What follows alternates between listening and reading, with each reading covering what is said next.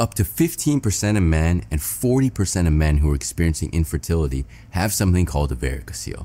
I'm Dr. Justin Houman, board-certified urologist and male fertility specialist, and I'm here to discuss everything you need to know about a varicocele. So what is a varicocele? A varicocele is when you have enlarged veins within the scrotum that creates blood pooling around the testicles. And what's the problem with that? When that happens, that can negatively impact the testicular function.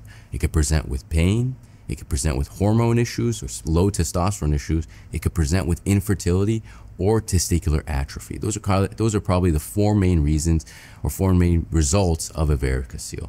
Think of it like plumbing, where blood is supposed to go back to the source, but it doesn't. So as a result of that, blood pools in an area where it shouldn't. Varicoceles are most common on the left side. However, we do see them on the right side and in many cases bilaterally. The way it's diagnosed is through a bear down technique or Valsalva. We have a patient bear down and that helps blood pool around the testicles, and in doing that, we're able to feel if the patient does have a varicocele on either side.